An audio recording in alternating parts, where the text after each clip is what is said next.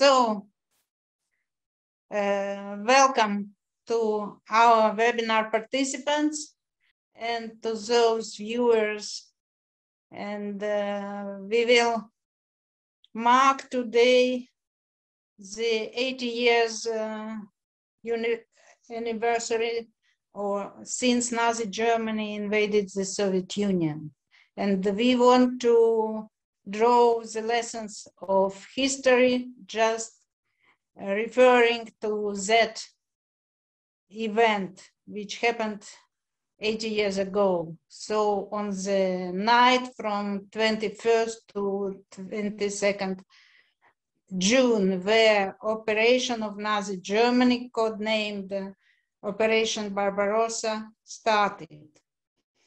Operation Barbarossa opened the Eastern Front in Europe, the largest of the entire World War II, which witnessed some of its fiercest battles and worst atrocities until Nazi Germany's capitulation in May 1945.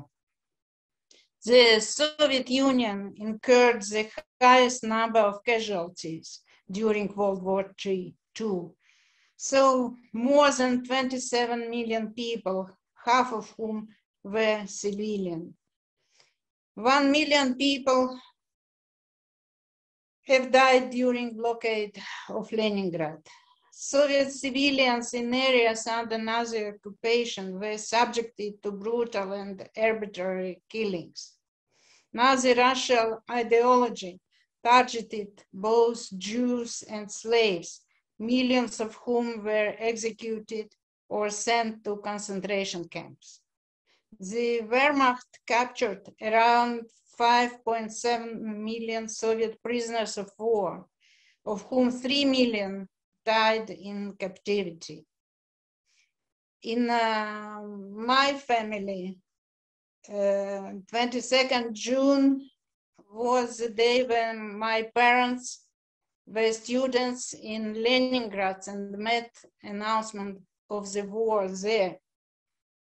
My Jewish great-great-parents were in Riga, and after of the outbreak of the war, my father, a naval officer, fought in the Baltic.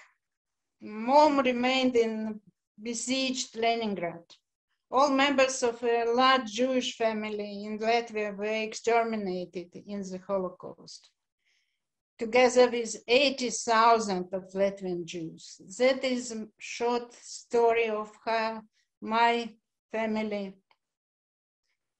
suffered under Nazi invasion to the Soviet Union and also fight it against. And the victory came in May 45, and the biggest happiness for us is in 75 years after victory and 80 years after beginning of the war to hear from eyewitnesses and active participants of this event. So our honorable guests are World War II veterans, veterans of anti-Hitler coalition.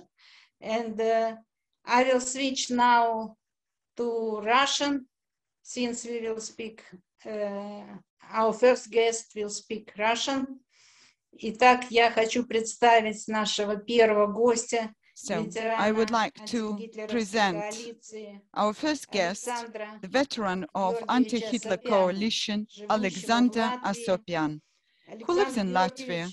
Alexander Asopyan was born in 1930. He was 11 when the war began, and he participated in that war, and he was victorious. Alexander Georgievich, we would like to hear from you your story of how you faced the war. You were son of a regiment, but you were just 11, you were so young, and how you reached Vienna, and you've seen during the war other European cities. We would like to listen to you, and for that I'm giving the floor to you. It's horrible for me to speak about when the war started, but we children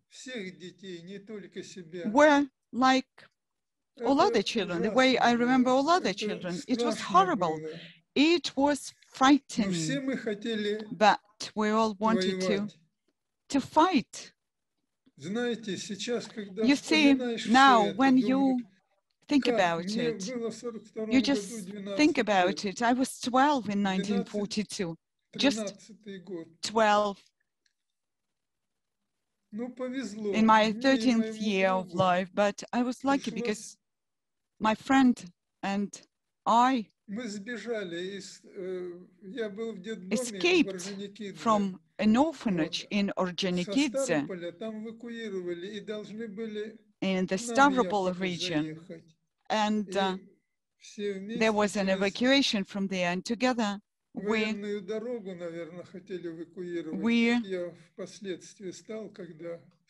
understood that probably they were trying to evacuate people from the military routes.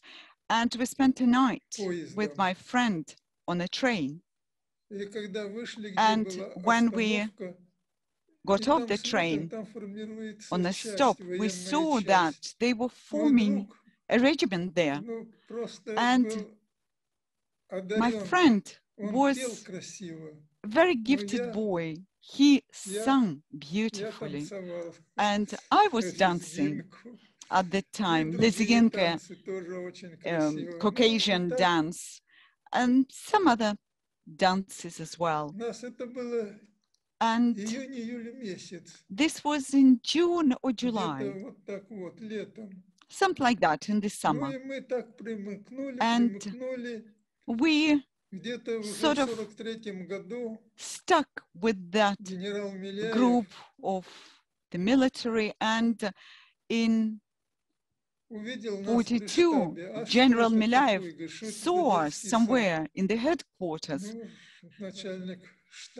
And he said, "Is it a kindergarten?" And the head of staff said, "No, these are fighters. These are great guys." But the general said, "Send them back to the east, to the home front." And two soldiers who were active in the military intelligence accompanied us. They told us, it's too early for you, the children, and the winter is approaching. You should go back east. But when was that? It was in 1942, at the end of 1942. But we escaped once again, and once again we found our unit. And when we arrived there, the Communist Party secretary of the unit was a woman, and she said, "I'm going to take care of them.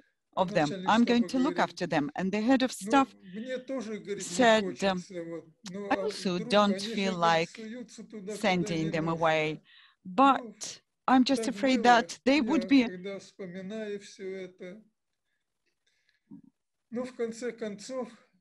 going where they shouldn't be going." And at the end, there was a guy, one of the military guys.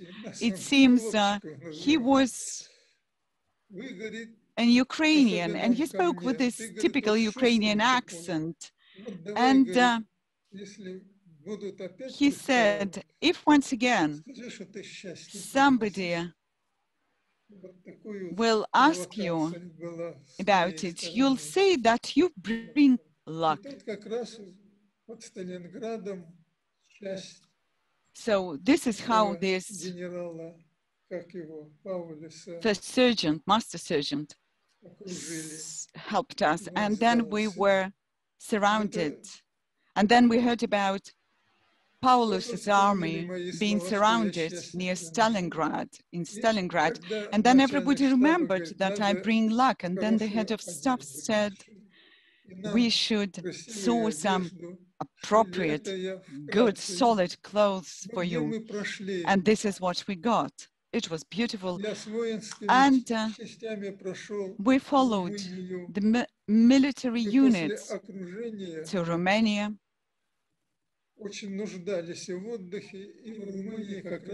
And in Romania, we needed rest at the time. And I still remember that public bath in Romania, because we had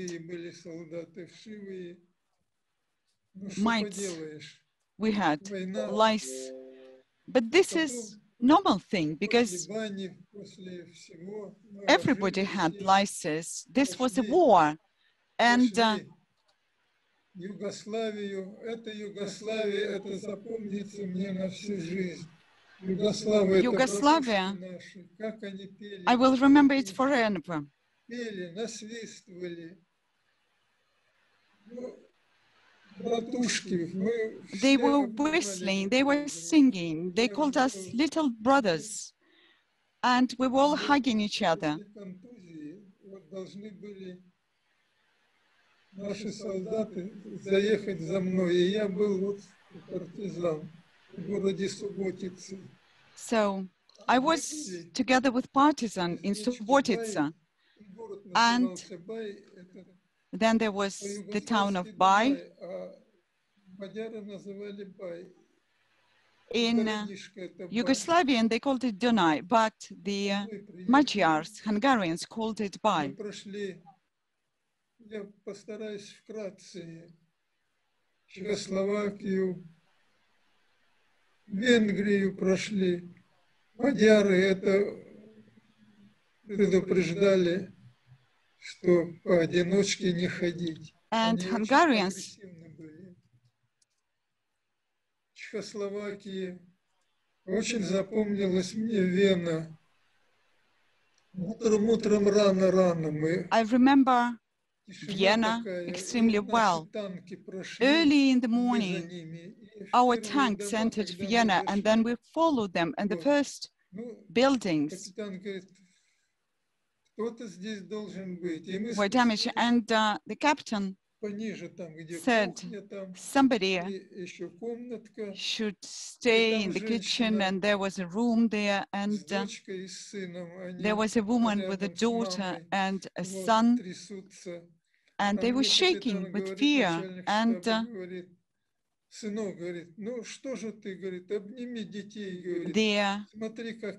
our boss said, just hug the children, they are frightened. They have been frightened by fascists, by the Germans. And the woman all of a sudden said, in this sort of broken Russian, but he said, we're not Germans, we're Austrians. And when everybody started hugging each other, they sort of were revived by that. And once when I spoke about it, and I spoke about this case, when the war was over, we finished actually the war in Czechoslovakia. And from the station of Brno, we were taken by train to the Far East. We crossed Mongolia, Halkhin Gol, and Halkhin Gol. This is a steppe, and we crossed that dry steppe settlements where every 40 or 50 kilometers our horses didn't survive that trip. So we were trying to catch wild horses and using them. And the main thing was to find and catch the leader of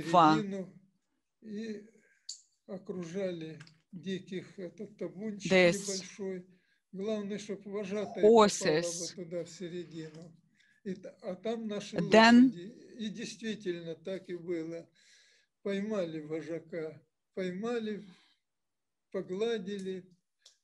Then the leader of a herd of horses would lead all other horses. So then we had to eat horse meat as well. And I can tell you I was rather brave at the time. And unfortunately, I missed something very important. My friend was killed by a mine. It was in Romania, and I remained alone. They didn't even allow me to bury him. They said, this is not a site for children. And I understood that there was another guy from Chechnya. And then I understood when I became an adult, maybe my friend did not die. Maybe they thought he was another Chechen and he was evacuated, sent into exile. And in 1950s, 60s, I thought about it, and I still think about it sometimes. I hope maybe he remained alive. So I remained alone, and then I was on that horse that sort of took me away, and I had to hold to the horse. And then all of a sudden, the horse stopped abruptly, and I fell over. Its head 3 or 4 meters in front of the horse, and the horse started chewing grass. So very slowly I crawled to the horse and held the horse, and I started caressing the horse. So then when others reached me, they said, so this horse can be tamed, but for some reason the horse got frightened at some point. So when we forced Baden Hall in Manchuria, once again we were called captains, and they all addressed to me as twice captain. So this was the end of the Second World War for me, when it was over with the Japanese. This is all I could say in brief. After the war, I ended up in Irkutsk, because from Manchuria, soldiers were sent home, demobilized. And I remember they were getting sugar, several meters of silk, fabric, and maybe some other things. And they went home. But several soldiers and me, they sent to Irkutsk, and they gave me a pipe so that, but they gave just a half pipe and asked me to whistle into it. But obviously, I didn't succeed at becoming a musician, and they asked them to send me to school, to do my schooling. And I have the address, the contacts of the head of staff in the region of Kharkov, in Volchansk. And when I arrived there, I went to the military committee, and I said, where's that address? And they told me that the family of that head of staff left. His family had been informed that he had died, but he was actually wounded, and in the hospital there was a mistake, and his wife left. And when he finally arrived home, they informed him that his wife left for Kuban. She was a Cossack, and he also left. He followed them. So they sent me to their kolkhoz, named after Ilyich, and I was in the custody of that kolkhoz. But how did you get to Riga? You know, we are run out of time a little bit. We are giving only 10 minutes. And I know that maybe it's difficult for you to speak. It's extremely hot in Riga today. So thank you so much. We are very grateful to you, and we congratulate you with the fact that you survived and you can share your memories with us. And I'm sure we'll be able to listen to you on many other occasions as well. And you really crawled and marched through the whole of Europe, as they sing in the Russian song, but not just Europe, but also Manchuria. These are incredible memories, but here we spoke about infantry, but the next... So our second guest is just a Navy officer, Mr. Baden Hall from UK. He was born earlier than Mr. Asopyan at 1926, and he is a member of Arctic Convoys, and he served on Zodiac, a Royal Navy destroyer. I'm very happy to hear, Mr. Hall, from you, your memories, eyewitnesses of your battles you participated. For me personally, it's very interesting, since my father, he was also a Navy officer, and after the war he served in the north in Arkhangelsk, while during the war in Baltics. So I'm very happy to hear from you your witness of how it has happened, Arctic Convoys. Please switch you can speak. I hope your microphone is on. Speak now. They can't see me though, can they? Yes. Hello. Yeah, we see you and we hear you. Hello. Good Hi. afternoon. Yes, I served on Russian convoys when I was 18. I'm now 96. And the first time I knew we was going to Russia, I was at Scapa Flow in the Orkneys in the Royal Navy. And after 5 miles out to sea, we were told where we were going. It took us 10 days to get to Russia.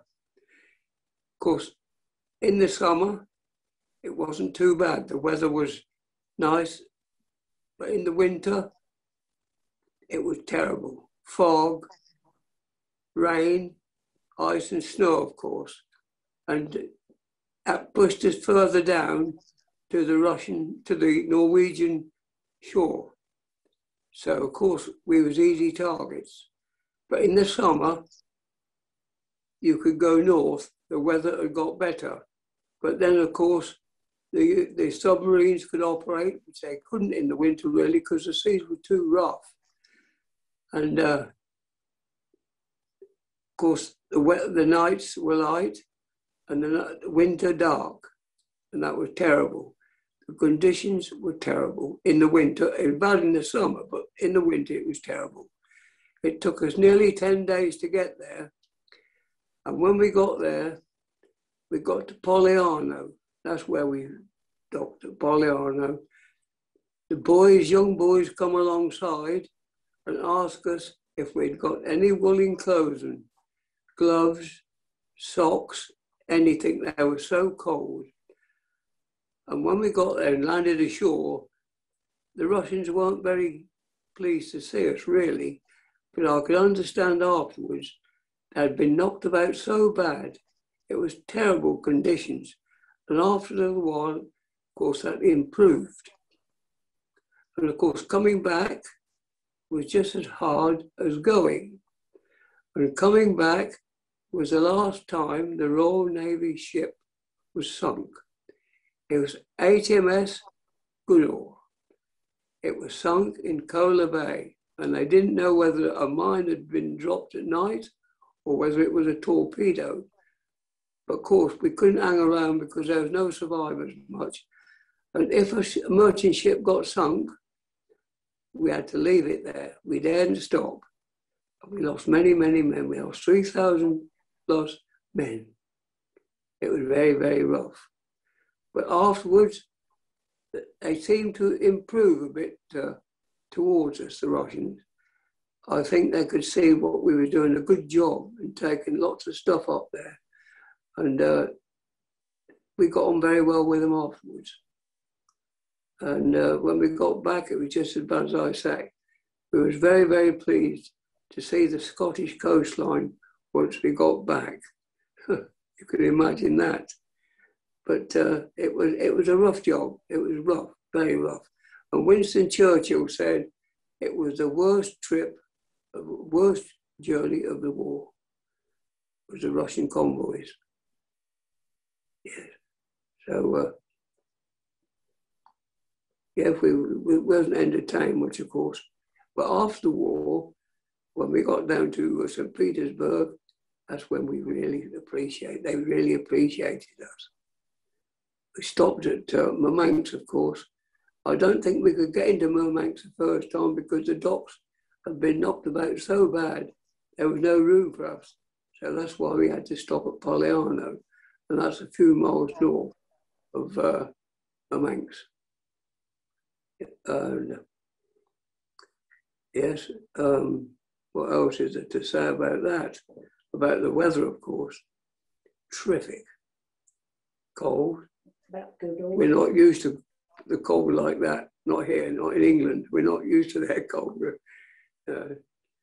And people from here, they make trips now to see the Northern Lights, which of course we saw them regular.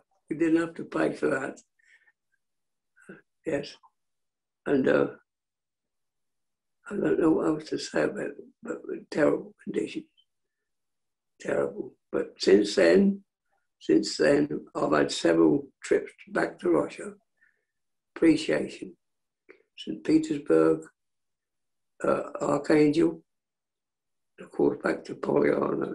Not Poliano, because that's a submarine base, a secret base. More.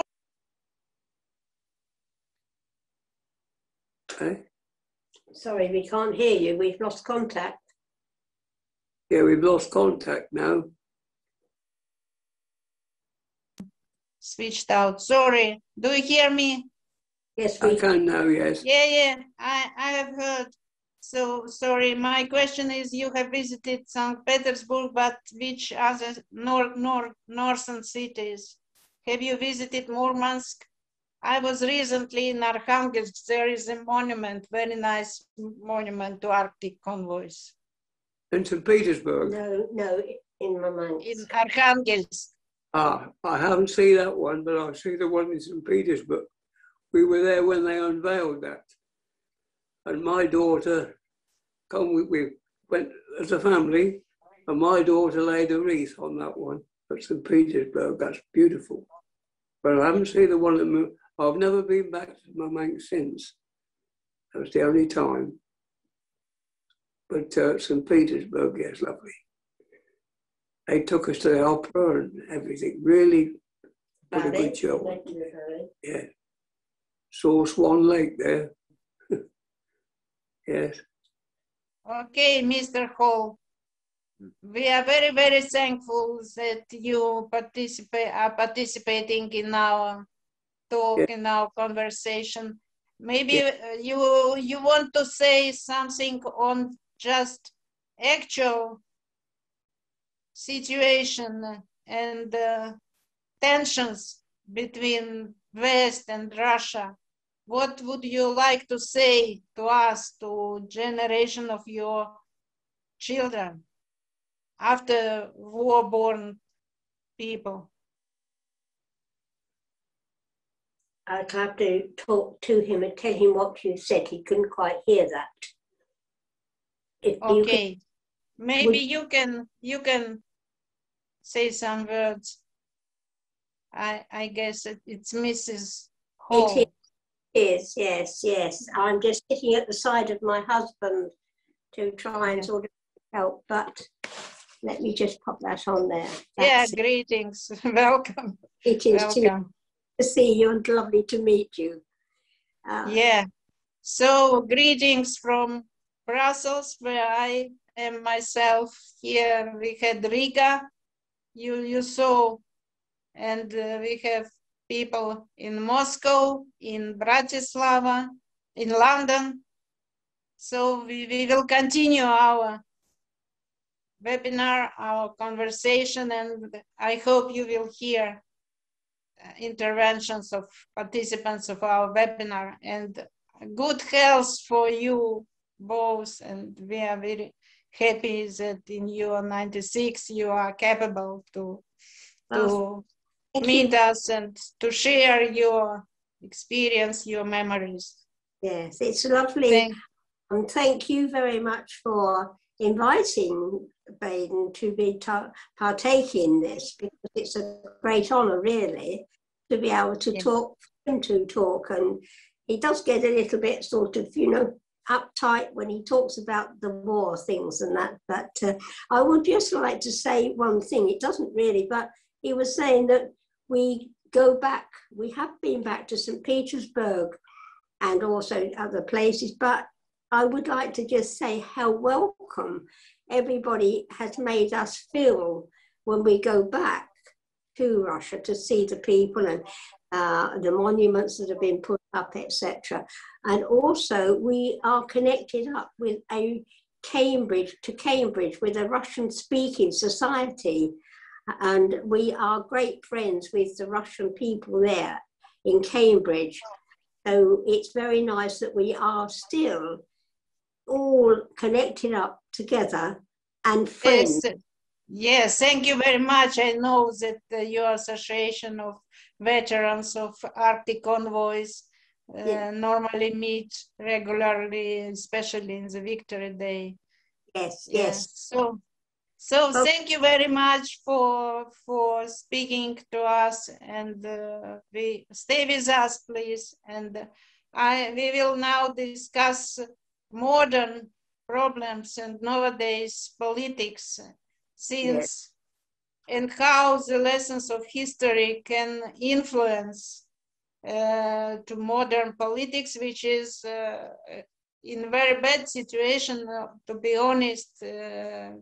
Relations between West and Russia, and I am representing also Latvia, country being a member of European Union and bordering with Russia and having 40% of native Russian speakers, and very much also thinking how to ameliorate understanding and mutual understanding and relations. And for this, I was very, very carefully followed what was told on the occasion of this 80 years after Germany invaded Soviet Union.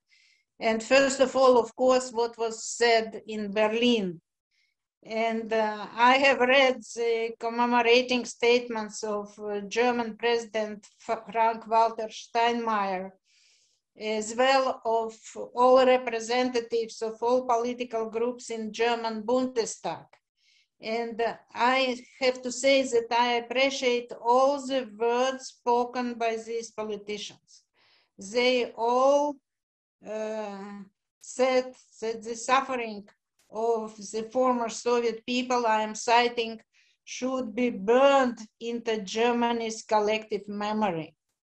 And in particular, the German president, Mr. Steinmeier, stated, I'm citing, only those who learn to read the traces of the past in the present will be able to contribute to a future that avoids wars, rejects tyranny, and enables peaceful coexistence in freedom.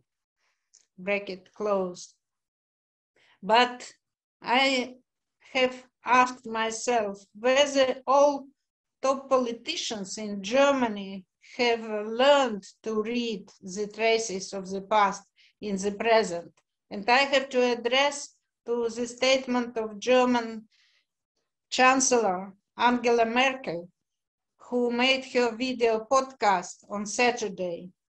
And she called the Nazi invasion of the Soviet Union, I'm citing, an occasion for shame, an occasion for shame.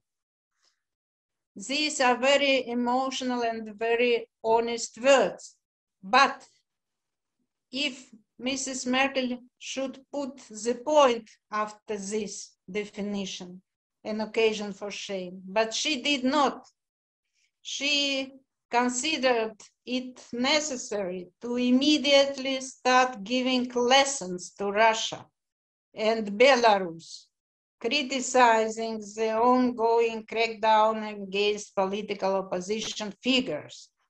These are her words, and civil society. And her last words were as follows: for Germany and the EU, the situation was unacceptable. These are words of Mrs. Merkel. So the situation was acceptable for Germany and the EU. But who has appointed Germany and the EU to the roles of judges and teachers? Just few facts. First of all, on Germany itself. Just some days ago, on June 16th, 4 Bundeswehr soldiers from NATO mission were exported from Lithuania for anti-Semitic songs and harassment. We know that 2 member states of the European Union, Poland and Hungary, are under ongoing infringement procedure for rule of law violation by governing parties, just ignoring democratic principles. If we return back to Lithuania, for example, a book of Ruta Vanagaite, Mūsiškiai, Our People in English, a travelogue about the Holocaust consisting of interviews with witnesses to the atrocities perpetrated by Lithuanians against the Jewish neighbors, was forbidden for sale, forbidden by the state. The very same examples, to my regret, are taking place, can be withdrawn from Latvian experience, my own countries. For many years, the 16th of March, the day when the soldier of Latvian SS Legion are publicly commemorated, they are going to the Victory Monument in the center of Riga, and the party, National Alliance Coalition Party, entering in the government, organized a flag alley at the Freedom Monument. 2 last years, this procession did not take place because of COVID restrictions, but the very same party organized the film production. The title is Latvian Legion in the Light of Truth. And they recommended to use this film in school curricula. The heroes are Latvian legionnaires, and in particular, movie chronicles show up where Latvian legionnaires consult harshly with the high-ranking curfew, in which we can recognize Friedrich Eckeln, the SS Obergruppenführer. Friedrich Eckeln filled the functions of SS and police chief in Ostland. He led the sale of Holocaust and other mass exhibitors in German occupied areas, including Kiev, Babi Yar, including the sale of the mass of Riga ghetto residents in Rumbula. There my great-great-parents are lying. And he and the people around him in this film are shown by a positive light. And when I wrote the letter to the security, to the prosecutor general to initiate the case against these authors, film authors, the refusal came. So that is the situation. And so I don't think that good teachers for Russia and Belarus and other Eastern former Soviet republics are just people from countries I have mentioned. And if we speak about lessons of history to be drawn out of this Mrs. Merkel's statement and likewise statements, it is the following one. I think that the mistake that people should not repeat is just humiliation of the dignity of other people and of other nations, and the appropriation of the right to judge other nations. We know that just historians are saying that the main failure of Hitler was that he absolutely did not understand with whom he would like to fight before 22nd of June 1941. And he did not understand the real scale of his opponent and his ideas about the Soviet people and the processes that took place in the USSR from the moment of its foundation until the outbreak of World War II were extremely primitive. That is everything that he was told about an amorphous, stupid mess that groans under the yoke of wild Jewish bloodsuckers. These are his words. All this in principle was part of not only propaganda, but Hitler's thinking, and thinking of the elite that surrounded him was also the same. They themselves believed in it. And they believed that the Judeo-Bolsheviks were simply exploiting this uneducated mass. And accordingly, it will be very easy to go to war against Soviet Union, since people there are badly educated and suffering under Judeo-Bolsheviks' power. History showed that it was not the case, and they were battled. And that is my remark on what we have heard during these days on commemorating 80th anniversary of beginning of Eastern Front battle. And I would like to hear from other participants of our webinar which ones are lessons for them. And first person whom I propose to take the floor is His Excellency Vladimir Chizhov, Ambassador Extraordinary and Plenipotentiary of Russia to the European Union. Mr. Chizhov, floor is yours. I don't know which language you will speak, English or Russian, please. Ну, если меня хорошо слышно, я буду говорить по-русски. If you can hear me well, I'm going to speak Russian then. I would like to start with the words of gratitude to Ms. Zhdanok for organizing today's conference, and I know that her memories of the Great Patriot War is associated with personal losses. Your grandparents were in the Riga ghetto, and in autumn 1941 were killed by the local Sonderkommand who later joined the Latvian volunteer SS Legion. And I understand how difficult it is for you today to watch the marches of former legionnaires and Latvian nationalists that take place in Riga every year on the 16th of March. And I know how much effort you're putting into fighting this shameful phenomenon. And I wish you courage and fortitude in this endeavor. Dear colleagues, the 22nd of June for citizens of Russia and other former Soviet republics is a very special date. A horrible, dreadful war began on that day that brought misery and grief to every family, every home. Victory.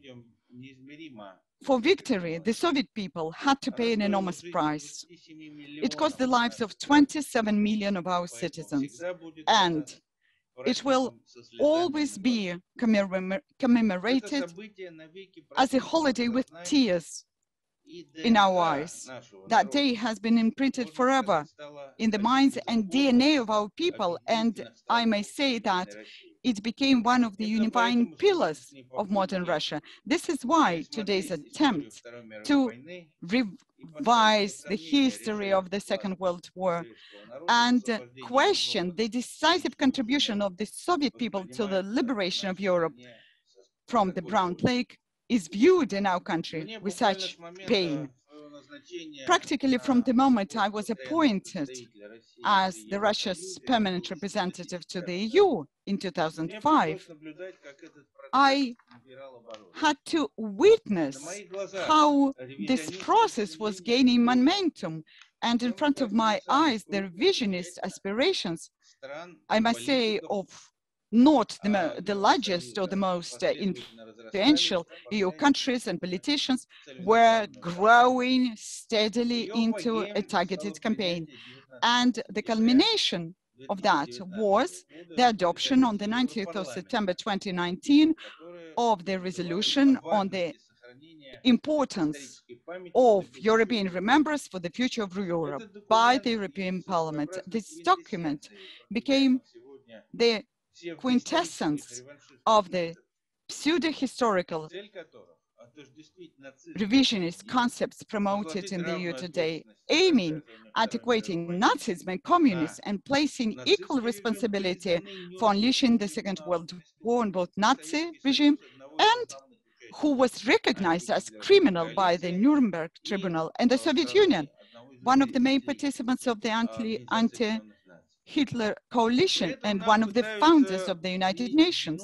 At the same time, they're trying to blame us for signing the Treaty of Non-Aggression with Germany on the 23rd of August, 1939, which Europe prefers to call the Molotov-Ribbentrop Pact. So they are claiming that it divided Europe between two totalitarian regimes and paved the path to the Second World War. The European Union has even been declared the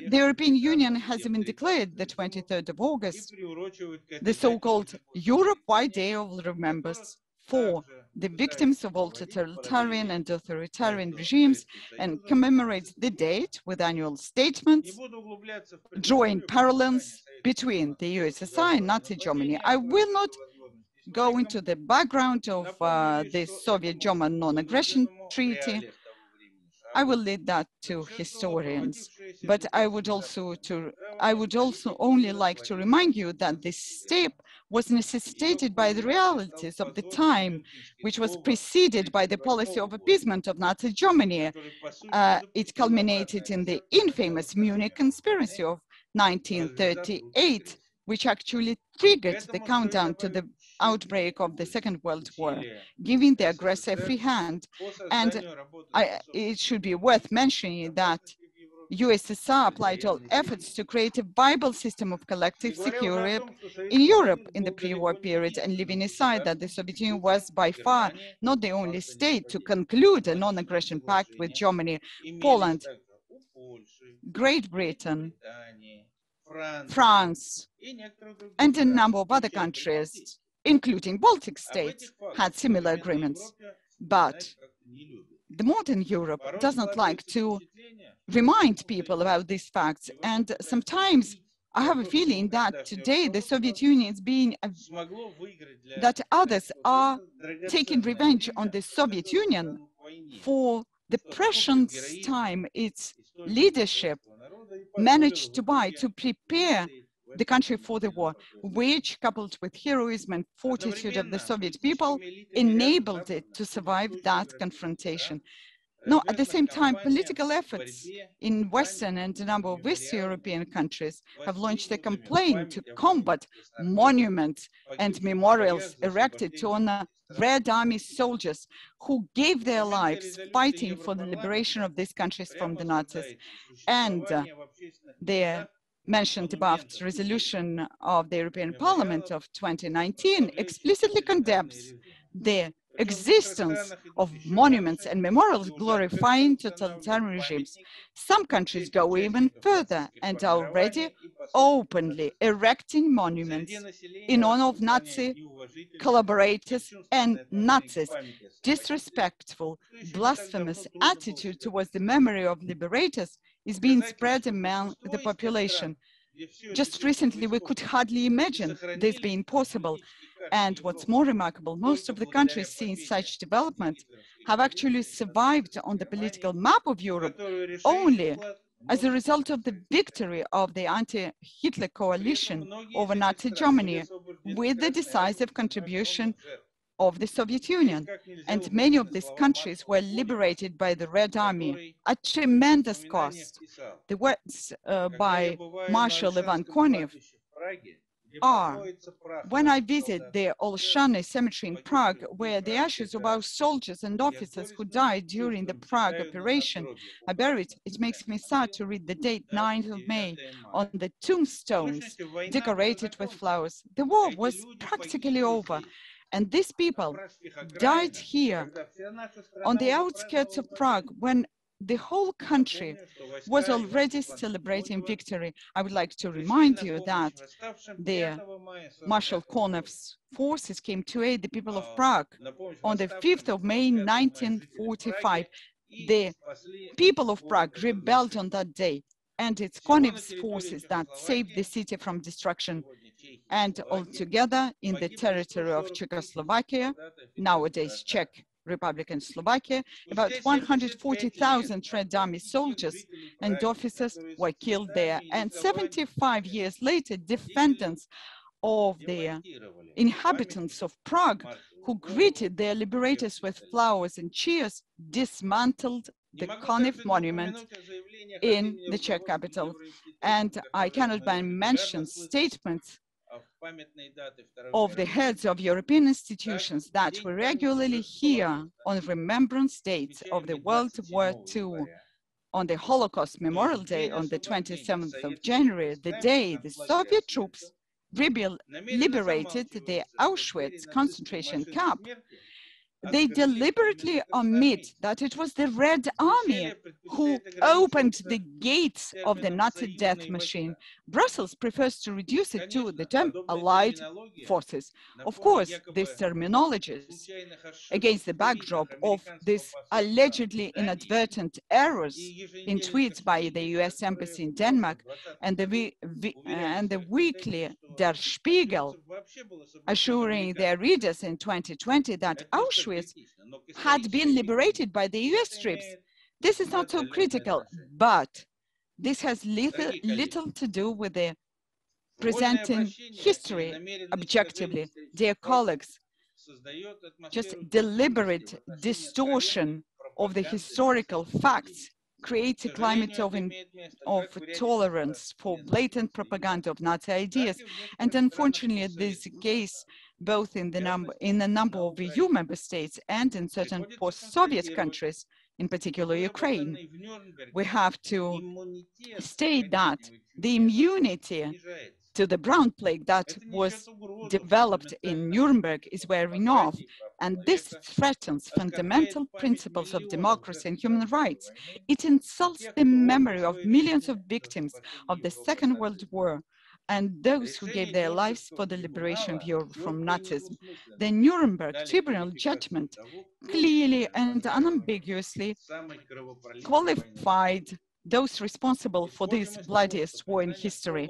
And we assume that the full recognition of the results of the World War II, which included, among others in the UN Charter, is an unconditional imperative for all states, and we are convinced that a systemic work on countering any expressions, manifestations of racism, xenophobia, aggressive nationalism, and chauvinism must remain among the utmost priorities of the international community, and the annual initiated by Russia resolution combating glorification of Nazism, neo-Nazism, and other practices that contribute to fueling contemporary forms of racism, racial discrimination, xenophobia, and related intolerance by the UN General Assessment. It is traditionally supported by an overwhelming majority of the states of the United Nations. Dear colleagues, in 2020, the provision on having to protect historical truth about our homeland, including the Great Patriotic War, was engraved in the Russian Constitution, and I promise that we will continue to consistently uphold the memory of our great victorious ancestors. Thank you very much. Thank you so much, Your Excellency. And I'm going to switch to English. To represent our next speaker and very enjoyable guest. Thank you very much, Mr. Metlak, Ambassador of United States in Moscow in very important years, 1987 to 1991. You are represented the state part of anti-Hitler coalition together with Soviet Union, Britain, and okay, France. It's question for historians, but and Mr. Metlak, you were guest of our European-Russian Forum in Brussels in 2014. To our regret, there were technical problems for travel, but still you spoke to us, and we have also printed your printed speech in 2 languages, and we are very, very happy that you agreed to join us today, and you have the floor. Please, how do you estimate which lessons have we to withdraw from history of 80 years old?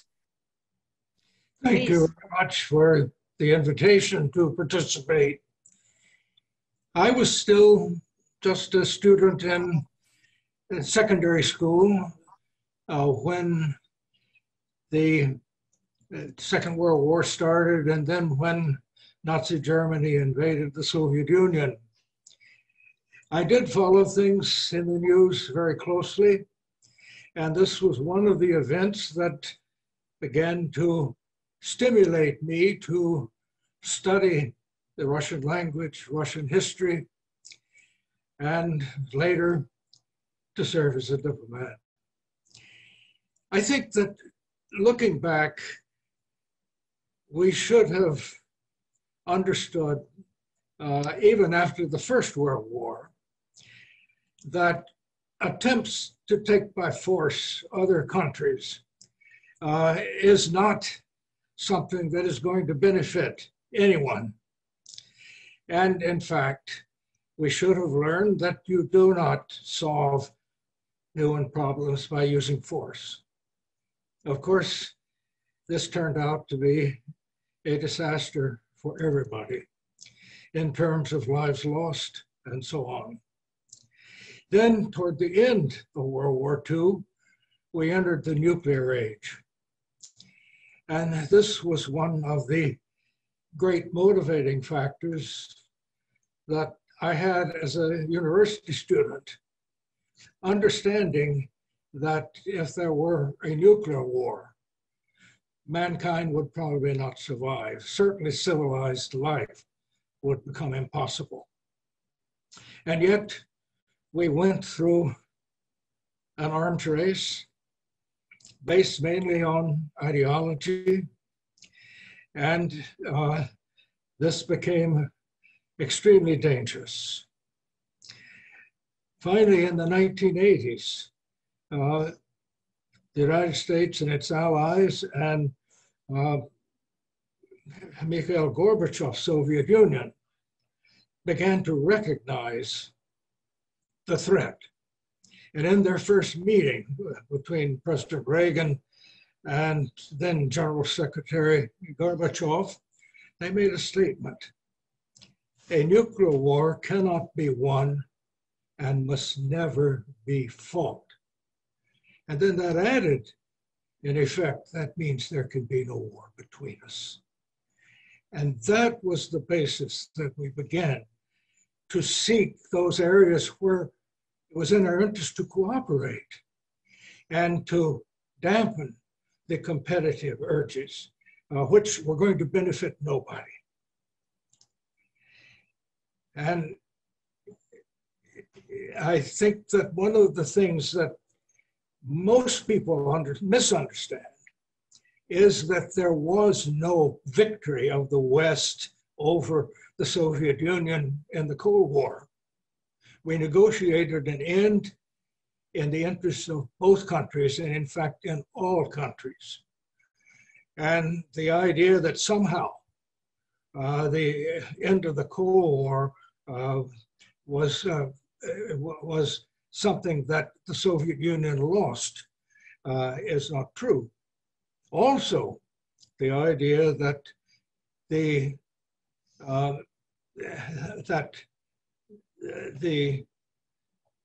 breakup of the Soviet Union was a result of Western pressure gets it backwards. The Cold War had ended before the Soviet Union broke up, and the Soviet Union broke up not because the United States or NATO or the West was pressing it to break up, but because of internal pressures. And as a matter of fact, President Bush did not want the Soviet Union to break up. Of course, we Americans wanted the three Baltic countries to regain their independence. We never recognized they were part of the Soviet Union, but we really hoped to live with a voluntary federation of the sort that Gorbachev was trying to create. Obviously, we were not the determining factors there. But the idea that somehow the breakup of the Soviet Union was a victory for the West was not something shared by our political leaders at that time. And I think this needs to be understood. Finally, I would simply say, I think it is tragic that our countries still are thinking in terms of using force, of trying to somehow extend their domination of parts of the world by threat of force or so on. I think that is simply going to be tragic if we continue it. We all have a shared interest in very, very important dangers. First of all, we're still in the middle of a pandemic which we have not solved, and we will not solve until we cooperate. As long as the epidemic is anywhere in the world, it's going to threaten us all. And why we don't concentrate more on that, on the cooperation, rather than the backbiting and arguing over who's doing what best, I don't know. Second, of course, we face the tremendous challenge of environmental degradation, global warming, and environmental degradation indeed. This is also something that we must cooperate to find ways to deal with. And then the global warming that, even if we take efforts, is going to continue for some time. We'll be faced with migrations, with refugees from areas that are hit harder. tremendous things which we will not solve by confronting each other and making life difficult for each other. And so I would simply say, let us look back and try to understand better how we ended the confrontations during the Cold War by finding areas to cooperate and begin to concentrate on those areas rather than those areas where we differ, because those areas where we differ are much less important to our security than those where our interests are the same. Thank you very much. Thank you very much, Mr. Matlock. And I guess questions and answers session after interventions. Yeah, and I would be very happy just to ask you question on how much differences and on important issues are in approaches, just to continue your idea. But now I don't know in which language the next speaker will intervene, but I continue in English to give the floor to Mr. Vyacheslav Nikonov, who is a member of Russian House of Representatives in Russian Duma, Российская Duma, and head of the Committee on Education and Research, and a lot of other novelties. But Mr. Nikonov, floor is yours. Thank you, Tatiana. If you continue in English, I'll continue in English. I have no way out. First of all, I'd like to say that I'm glad to see you all and to hear you all in good health. 22nd of June is an important day to remember World War II, which in my mind deserves serious analysis still. We think we know everything about the war, but it looks like that's not true. For example, why is it so that we consider September 1st to be the beginning of World War II? Why? Why September 1st? What happened September 1st? Maybe it's a date which is taken by everybody all over the world? No, because the Japanese, for example, speak about 15-year war which started in 1931. The Chinese officially start World War II in July 1937. In the Soviet Union, people were speaking about the ongoing Second World War in mid-30s. And, you know, maybe it's World War II started in September because the, the territory captured by the aggressor was much bigger than before. Actually not, because by the beginning of 1932, the Japanese captured over 1 million square kilometers of Chinese territory, which is 3.5 times bigger than the territory of Poland. Maybe the casualties in the war started to grow after September 1st. Actually not, because by the 1st of September 1939, there were 20 million, literally, Chinese citizens killed by the Japanese. And by that day, there were also 500,000 Ethiopians killed by Italians, and there were 1.5 million Spaniards killed in what I think was the Second World War. So why then September 1st? Well, first of all, because that was the privilege of the two great colonial European powers to call it World War. That was France and the United Kingdom. They entered the war, though they didn't shoot a bullet, but they were there. And that was the start of World War. who cares about those 20 million Chinese, you know, 500,000 Ethiopians or leftist Spaniards? And second reason why was because it was easy to accuse the Soviet Union for starting the war. The logic is simple. On August 23rd, they signed the Russian-German non-aggression pact, and September 1st, the war starts. So after, that means because of. That's the logic we see now in the European Parliament and around in many European countries, which is absolutely false logic, actually, because, you know, by then, the World War was already going on. Maybe it was because the great powers entered the war. Actually not. The United States were not at war. The Soviet Union was fighting the Japanese, and it was supporting the Spaniards, but it was not officially in war. So the war actually became the World War only in 1941. Thinking otherwise is somewhat racist, I would say, and of course very Eurocentric.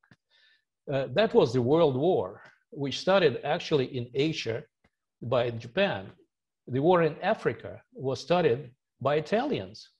And only 3 countries in the world did not recognize the absorption of Ethiopia into Italian empire. These were the Soviet Union, China, and the United States of America. And of course, the war in Europe started in Spain back in 1936. And Russia was actually one of the few countries, not the only country, which was really supporting the anti-Nazi forces. When people speak about what were the reasons for World War II, they oftentimes point at Russia, imperialist, and so on. Russia was not imperialist. The World War II was actually initiated by the system of Versailles, which was, in my mind, a creation of the Western world and was the starting point of the World War II, because it made Germany strong enough to have the army, and of course it could not make any German recognize that this system of Versailles was just. Then there was a Great Depression initiated in the United States, which caused sufferings in many countries and caused the accession of Nazis to power in Germany and in Japan. And those were the forces that started the war. Russia had nothing to do to the system of Versailles, and it had nothing to do with the Great Depression. Actually, Russia was the only country which did not suffer the Great Depression. As for the Western democracies, for many years, they were pursuing this strategy of appeasement of aggressors, just trying to forward the German aggression against the Soviet Union. Of course, Moscow would prefer an alliance with Western democracies because of, like Germany, they were not interested in killing every single Russian, as Hitler stated in Mein Kampf. And the Soviet Union proposed such cooperation many, many times. But I should like to stress that Messrs. Deladier and Chamberlain, they were meeting Hitler several times. They had direct communication with Hitler. They signed many agreements with Hitler. They never bothered to make a phone call to Stalin. They never bothered to write a single letter to Stalin. Why?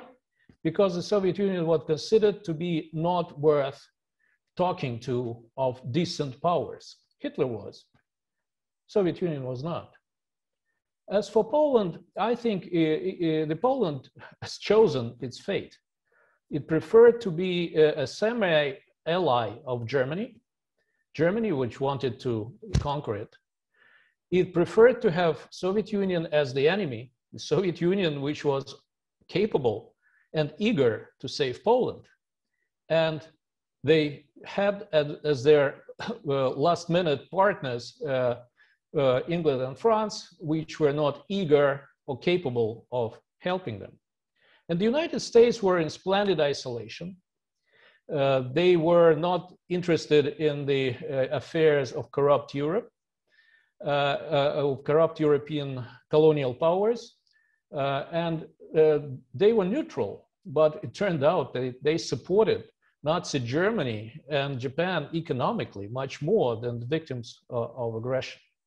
So the Soviet-German pact was signed only after the negotiations with France and the United Kingdom went nowhere, because those two countries sent to Moscow low-level officials with no authority to sign any agreement. And everyone knew that the war is to start in a few days. So for Moscow at this point, it was important to understand where the German forces will stop. Will it be Warsaw or Minsk or Moscow or maybe Vladivostok? We need to know that. And the Soviet Union needed some time to prepare for war. And they used this time properly. The Soviet Union doubled its military production in 2 years. So Germany attacked Poland, and that was just yet another bloody episode in the war, which has been going on for many, many years. By that time, millions and millions of people died, and 4 countries already disappeared from the map: Austria, Ethiopia, Czechoslovakia, and Albania by the beginning of the World War, amazingly. And of course, Britain and France had no will, no resources to assure the guarantees it presented to Poland. And the World War will become World War only after Hitler attacked the Soviet Union and Japan attacked the United States, and the United States entered the war. That's when it became the World War II. As for accusations of the Soviet Union of unleashing the war, it's absolutely groundless. Stalin was not an angel, of course. He was not innocent, but unlike Lenin, he was not interested in military adventures, or if he was not a fan of the global revolution.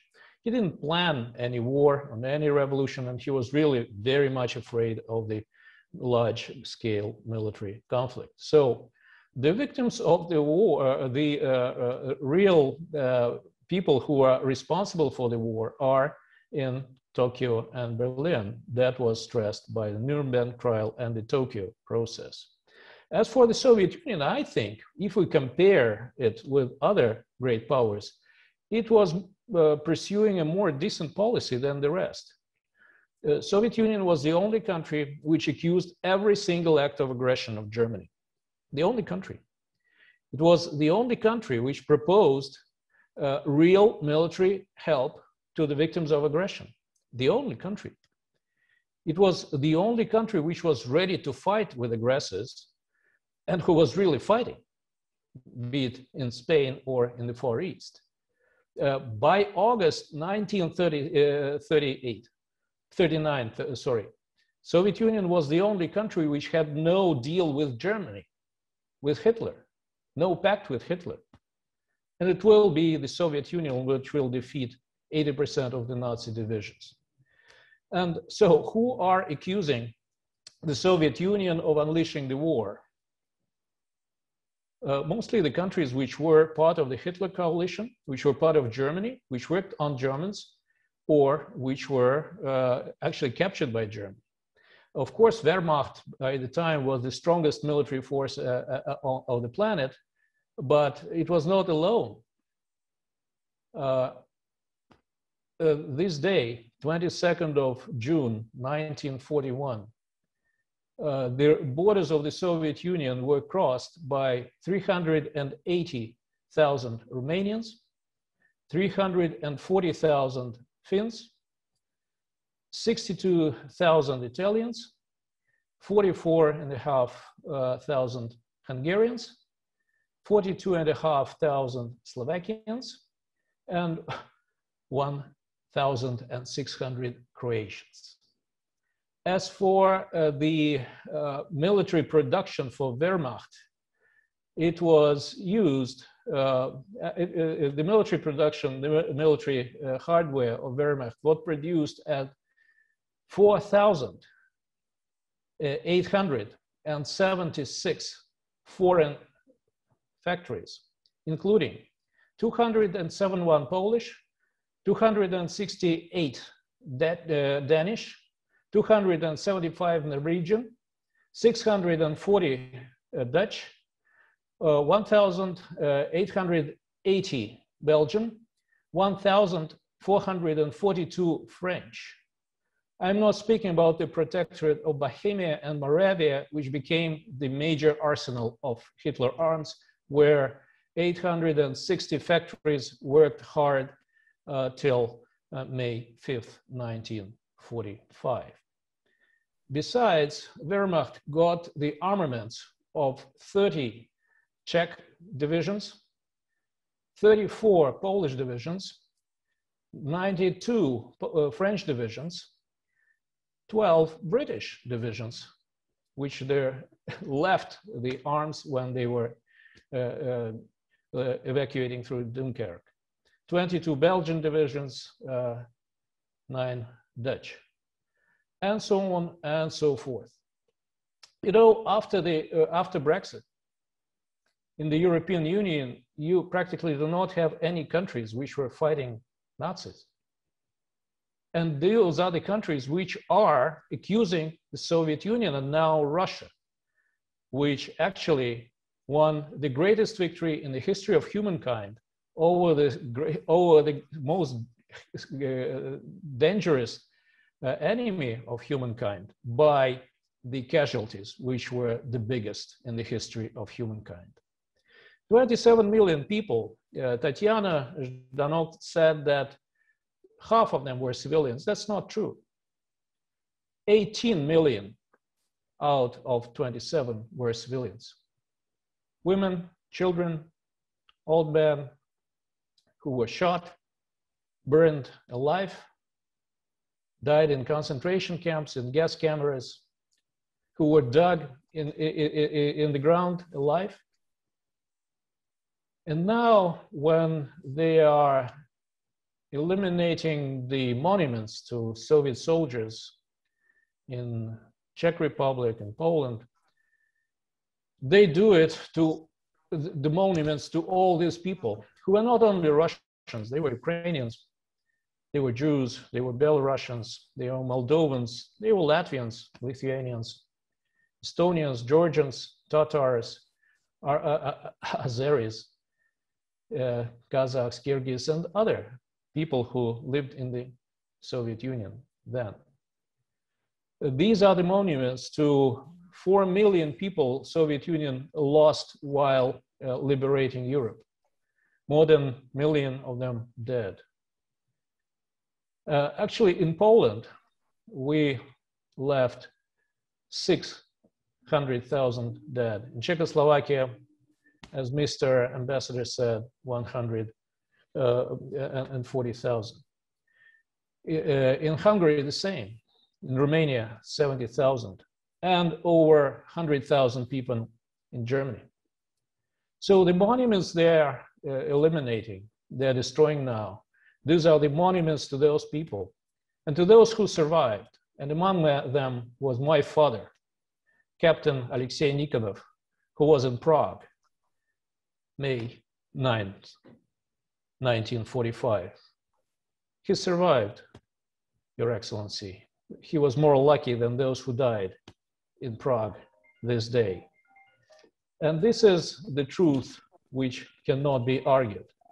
Whatever they say, we will believe that this is the greatest victory ever won by any country in the history of humankind. And that's why we think that for us, this memory of the great victory, of the great war, of the great cooperation we had at this war with our allies, with the United States, with the United Kingdom, with China, this memory will live forever. Thank you.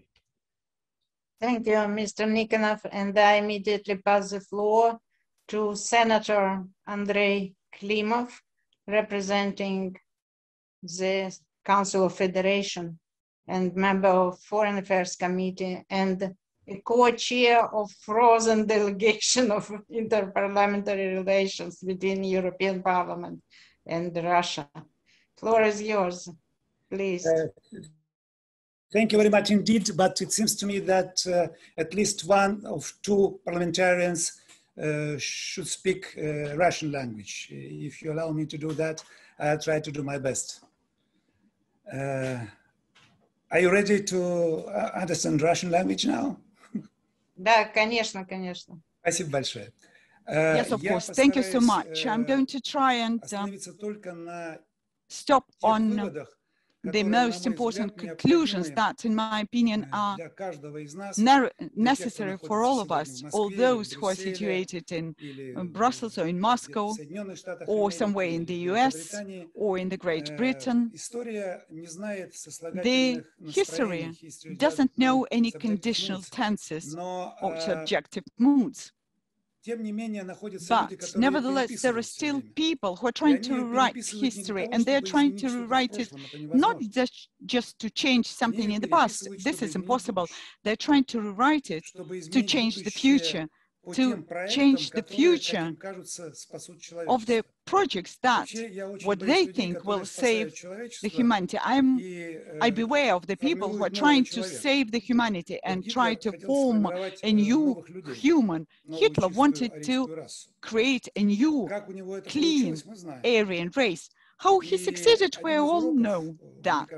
And one of the lessons, the most important lessons of our tragic history, that for the Soviet Union, for my ancestors, began on the 22nd of June, 1941, is that one of the most serious dangers is to be governed by extremists, the people who are penetrated, who are infected with extremism, Nazism, racism. They use the argument of democracy because Hitler was elected by the people. He came to power through the elections by the people, and the extremist Hitler became leader of Germany, which became fascist, and we all remember how it ended.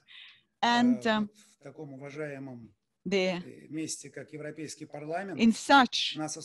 it is very strange that such a respectful place as the European Parliament is blaming us for not allowing to give access to power to extremists who 15 years ago were marching with extremist slogans in Moscow and demanding to chase away people of other nationalities. And these are the people that are being supported by the European Parliament. I saw the results of the vote on the 15th of June.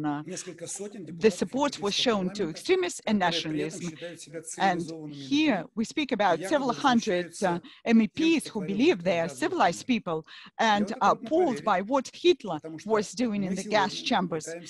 It's difficult to believe that because today we're trying to defend our country, our democracy against extremists, racists, nationalists, from those who trying to bring evil, not just to our people, but also to the mankind. And another conclusion that seems to be logical when we remember the lessons of the Second World War, and here I fully agree with my colleague, Mr. Nikonov, the war didn't start on the 1st of September, and now I'll have to leave you, unfortunately, because I'm going to meet the ambassador of China, and we're going to discuss a number of issues, including the issue pertaining to those who are trying to distort history. Our Chinese neighbors are speaking about, rightfully speaking about tens, dozens of millions of Chinese who died in that war, and their war began much earlier, and we should remind about that to Europe, because sometimes Europe believes that the whole Europe is limited by the borders of the European Union. They speak, we are Europe. In fact, the big, enlarged Europe is almost to the waves of the Pacific Ocean. or as de Gaulle stated, to the Urals mountain. I don't know why they divided our country into two parts, but this is how it is. But when we speak about the global world, and we should be speaking about the global world now, because of the world as a result of globalization and digital technologies and modern armaments, the world has become very fragile, and we should not mix up the truth and the imaginary issues. When we could meet face to face in Serbia, in Belgrade, I talked to some of my colleagues from France. I'm not going to name them, though I know all of them well, and I'm sure they are well known in Brussels as well, and asked them to sign a very simple, short document on the necessity to consolidate all responsible democratic forces, at least in Europe, to ensure peace. And that's it. What could one argue with? French colleagues proposed to me to add something to this provision, just half a sentence. So, to provide sustainable peace and the protection of LGBTI rights. I, frankly speaking, was a bit surprised, and it took me half an hour to try and explain to them that if we'll have the nuclear war, there won't be LGBTI. But they replied to me, why do we need peace and without LGBTI? This is the issue of when talking about values. So one thing is to fight extremism, racism, not allow modern Hitlers to come to power. But on the other side, they're speaking about why do we need peace if there won't be any LGBTI communities. But in our country, LGBTI are not persecuted, and they do whatever they like. But to create a correlation between the future of the mankind with the LGBTI, this is a reflection of rather complex and confused minds of my colleagues in Europe. And peace is one of unquestionable values, and it's threatened the meeting on the 16th of the summit on the 16th of June in Geneva. It demonstrates that, because two world leaders said, for us, the global strategic sustainability is an absolute priority, and we'll do everything, or at least we'll try to do everything to prevent a non-intentional, inadvertent Third World War. This is a great achievement. We'll see what will happen in practice. And here in Russia, we believe, I am certain that the main issues for providing peace, for ensuring peace, are just two. Of course, there are more. But first of all is the practice of interfering in domestic affairs of other countries, again, which goes against the provisions of their UN Charter. When an UN adopts a law in August 2017 where it calls Russia adversary, but it also adopts a whole plan of transforming our political system, and in accordance with that law, all NATO countries, all OSCE and a number of other countries, including Ukraine, should be assisting the United States in that. And I don't know of a single European politician who put a distance between himself and that plan, that law, saying that they have to defend their own democratic system. So I don't know what you all think about it. So the engagement with the Russian Federation that was engraved in their American law is now being implemented, but they're trying to do the same to China and a number of other countries, including in Latin America and also in Europe. Just would like to remind you what happened in the former Yugoslavia. We'll remember that well. So non-interference in domestic affairs. And the second issue is very important. The lack of direct, respectful dialogue between different religious cultures ethnical groups. We, the Russian Federation, initiated this dialogue. We were supporters, the United Nations organizations, and in May 22, our country will receive, most likely in St. Petersburg, the World Conference on inter-ethnical, international, and inter-religious dialogue. And I hope that many of you will participate in that and will make a possible contribution to the implementation of real peace on the earth. And so that the lessons that cost more than 27 million lives to our country and also millions of lives to other countries would be preserved, to preserve the humanity. Thank you very much, Mr. Kliman. And I think that for the participants of this webinar, it would be interesting to know that you were honored a mention in the latest resolution of the European Parliament. I don't think it's going to be the last one.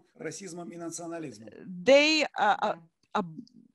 accuse me of professionally fighting racism and nationalism and fascism. So after having listened to two Russian members of parliament, representatives of the executive power in Russia, I would like to give the floor to a representative of Slovakia, MEP, Miroslav Radachovsky, who is representing European Parliament in the delegation in the Permanent Cooperation Committee EU-Russia, whose activities were frozen, and we would like to ask him how he sees the lessons of the Second World War, and his family has a particular history, background. His father was fighting in the ranks of the anti-Hitler coalition forces. I greet all participants of this meeting, and I congratulate you with this event. And first of all, I would like to commemorate and to greet all, to express my respect to veterans of the whole world. And I'm son of a veteran of the Second World War. This is his photo. He's not among us any longer. He's died. My father fought as a Slovak in the ranks of the Red Army in Ukraine, in Russia, in Poland, and Czechoslovakia. He spoke a lot about the threats of that war. He spoke about killed women, men, and children. He liberated concentration camps. He spoke about assassinated Jews. And he said that we should never forget what happened.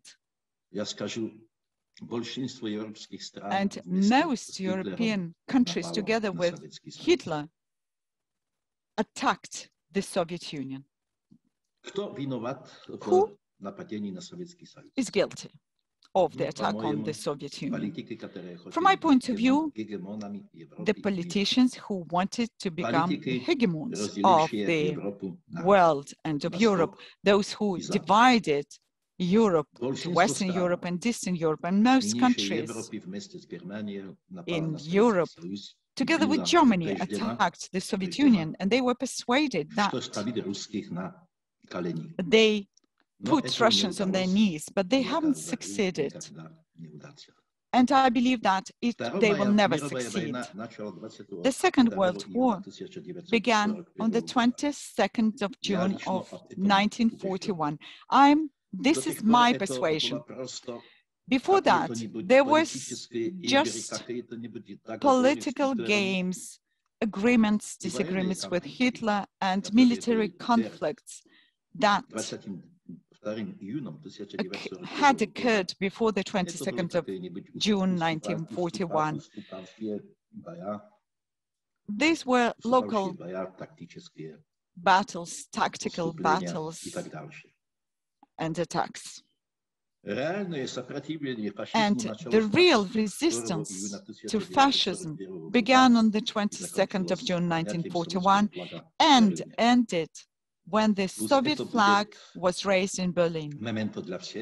And I hope this should become a memento for all of those in the East and in the West who shy away from a dialogue, because this is a dangerous notion that could end badly. And I would like to say a couple of words as a follow-up to what Mr. Klimat and Mr. Nikonov spoke about.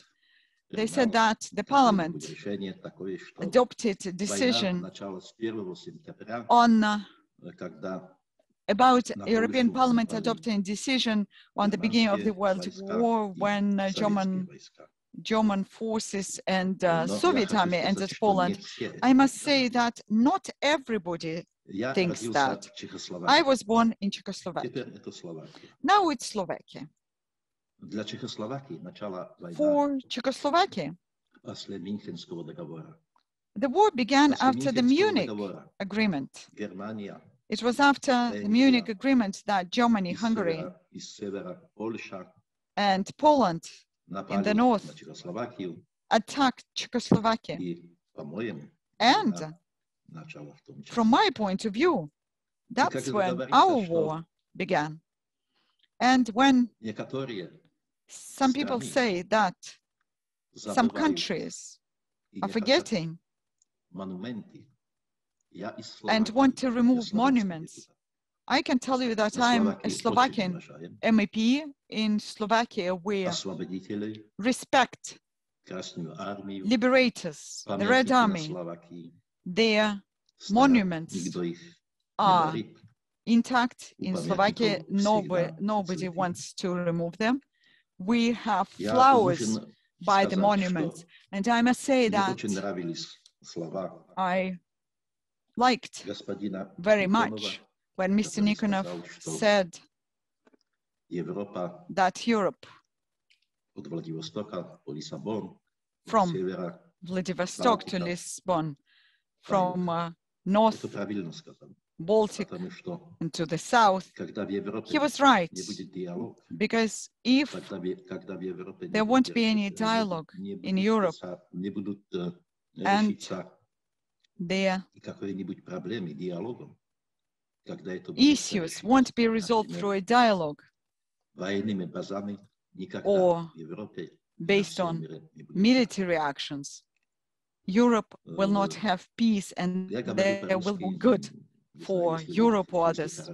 I'm speaking Russian, and I don't know whether I speak well or not, but I hope that you understood me very well. You speak extremely well. Not all MEPs, are insisting on revising history. We have quite a few, quite a lot, unfortunately, less than the majority, who know history, who respect the people who lived through the Second World War, who suffered the Second World War, and for whom the history cannot be revised. But this is all I wanted to say. This is all. Thank you so much. Thank you. Thanks a lot, Miroslav. And we heard veterans, the veterans, unfortunately, Julia Parsons from the United States, from the US. She's 100 years old, and this morning she informed us that she's not feeling well and she wouldn't be able to participate, but we wish her health and to be a champion, and though among those who are over 100. And we listened to diplomats, politicians, and now the floor to two experts, not politicians. We see here people who represent the countries of the anti-Hitler coalition. We asked Bill Bowring, professor of Birkbeck College of the University of London, and Oksana Gaman-Galutvina, who is a member of the Russian Academy of Sciences, who represents the Moscow Institute of International Relations.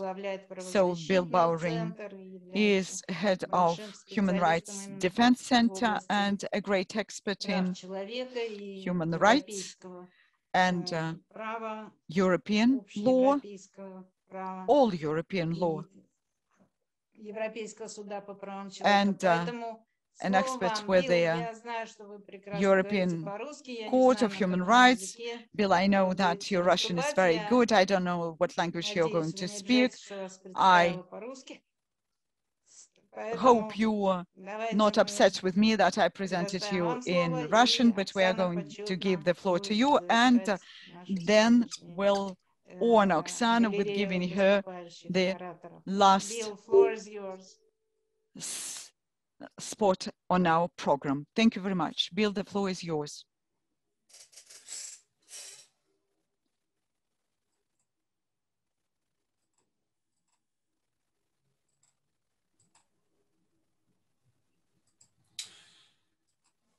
Thank you very much, Tatiana.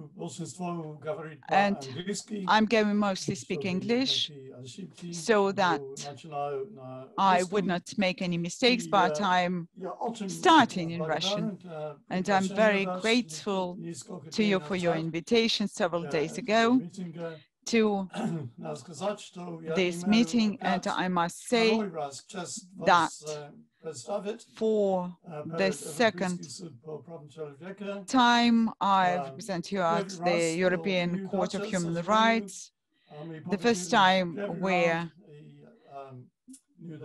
it was a failure, we won at the first stage, and in the second round we lost several years ago, but I wanted to start my presentation in Russian because I received two photographs in the chat, because the first photograph is of my father who died 33 years ago. Here,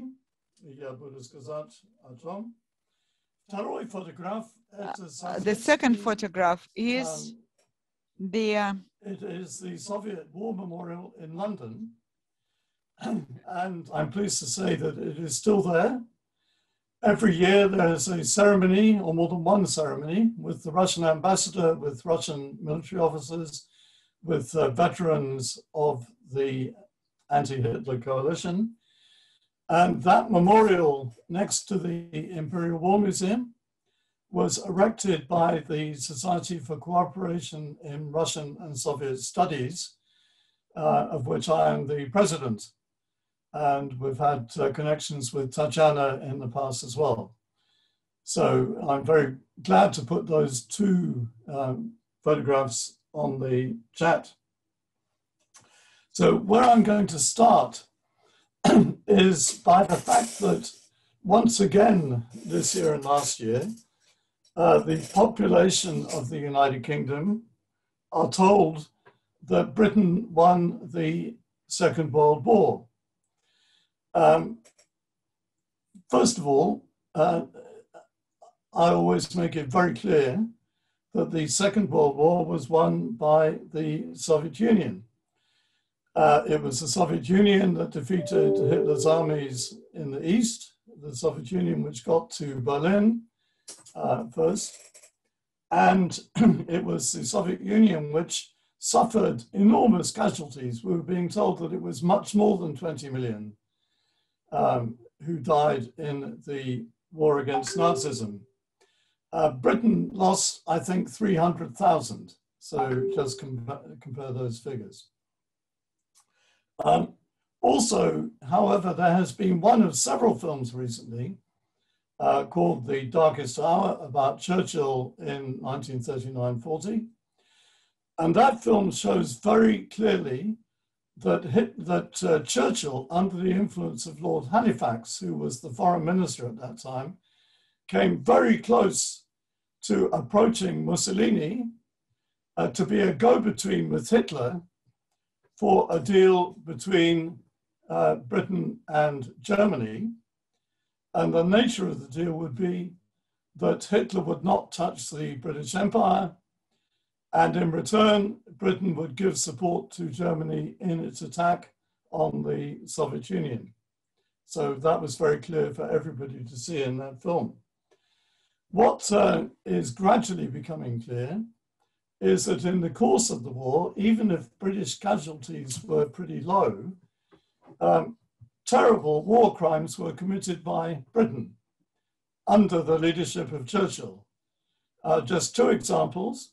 One was the bombing of the German cities, the firestorms at Dresden, the complete destruction of Cologne, the destruction of Bremen, all of which were revenge. They had nothing to do with war aims, and those are war crimes as understood in international criminal law.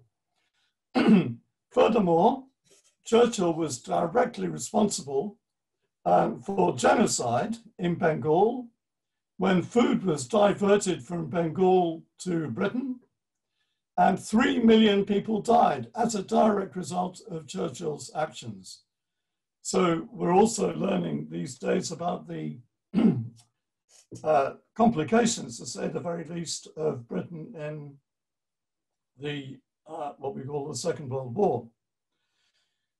However, and this is really with the encouragement of Tatiana, my father, whom I mentioned a moment ago, fought right through the war from 1939 until 1945 and didn't return to Britain at all. So he was, first of all, in France, and people here might have heard of Dunkirk, when by a miracle, the British Army, British Expeditionary Force in France, which had been surrounded by the Germans, lost all its equipment. Nonetheless, most of the British soldiers and some French were rescued between May and June of 1940. And so my father was there. Then he was one of the British soldiers put back into France by Churchill after Dunkirk. And this is not so very well known. And he was in Normandy at a time when Churchill was trying to reach agreement with France to unify France and Britain under the British king, under the British monarch. So my father was twice in France. Then he fought all the way through North Africa, when, of course, the Nazis wanted to take the Suez Canal and to stop oil from getting to Britain. And the Nazis, under Rommel, very nearly got to Egypt and were eventually defeated, however. And then my father fought all the way through Italy. And at the end of the war, he was in the northern part of Italy on the border with Yugoslavia. And in particular, he was at the Battle of Monte Cassino, which was not the Eastern Front, of course, but I think it was one of the hardest fought and bloodiest battles against the Nazis in Italy. And my father very rarely talked about the war. He was awarded the Military Cross, which is the second highest decoration a British soldier can receive. And it took me a long time to find the citation as to why he had been awarded that very, very high decoration for courage and gallantry. But it was at the Battle of Monte Cassino. What he did tell us, or told me, was that in those battles in Italy, he was fighting together with two forces in particular. One was Sikhs, Indian soldiers. And my father told me that the Sikhs are the best soldiers in the world, much better than British soldiers. And Sikhs to this day have gone. So where did the Sikhs come from? They came from India. So there were soldiers from all over the British Empire fighting alongside British troops in every campaign during the British actions in the Second World War. He also, though, said he was fighting alongside a Polish regiment. And he said that the Poles are the bravest soldiers. He said it's quite dangerous to be with them because they have no fear. They are frightened of nothing. Whereas the British soldier will try to keep out of the way of bullets, the Polish soldiers charge forward. And it's not also terribly well known that nearly 200,000 Polish soldiers, sailors, and airmen fought alongside Britain. It was the third largest force against Hitler after the Soviet Union and Britain was the Poles. And speaking of Poles, so 195,000 Poles fought alongside the British against the Nazis. And of course, many of those Poles escaped from Poland. And that brings me to my girlfriend at university. Her name was Grażyna Baran, so a Polish girl. And her father was a communist in the eastern part of Poland. And of course, I know that this is a highly controversial subject, but I warned Tatiana that I would mention it. And that is the Molotov-Ribbentrop Pact of the 17th of September 1939. And Grażyna's father was one of many Poles who fled from Eastern Poland when it was occupied by the Soviet Union. At the same time as, of course, the three Baltic states were also occupied by the Soviet Union under a secret pact entered into at that time. And I know one isn't supposed to mention the name of Lenin these days. And the President Putin has denounced Lenin as being a German spy who destroyed the Russian Empire for money and laid an atomic bomb under the Soviet Union. And Lenin is supposed to be responsible, therefore, for the greatest tragedy of the 20th century, the downfall of the USSR. And of course, what President Putin particularly attacks Lenin for was the federative principle and the right of nations to self-determination, on which I've written quite a lot. And of course, the three Baltic states, Estonia, Latvia, and Lithuania, became independent in 2019 in accordance with Lenin's principle of the right of nations to self-determination. So they also were occupied in 1939. And in fact, Grażyna's father joined the Royal Air Force.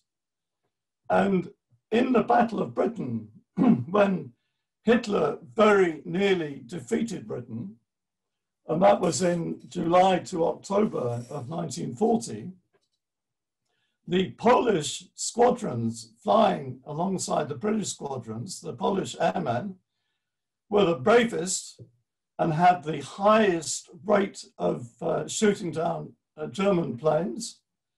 And so her father had played a heroic role in the Second World War. And he was, by the time I was, had a relationship with his daughter, he was living in Bradford in the north of England, where there were 60,000 Poles, many of whom had come from Poland after the division of Poland in 1939. And he was the baker for the Polish community in Bradford. So I really do insist that historical accuracy is very important. And we've heard a number of accounts. First of all, the Molotov-Ribbentrop Pact did happen, and it cannot be denied. I don't think it caused the Second World War.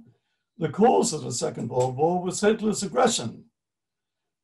First of all in Austria, then in Czechoslovakia, and 2 years after the Ribbentrop-Molotov Pact, when he attacked the Soviet Union. And of course, that was Hitler's downfall. And one of the speakers before me, I forget who, said that Stalin did some bad things. In my opinion, and it's a historical record, Stalin did some terrible things.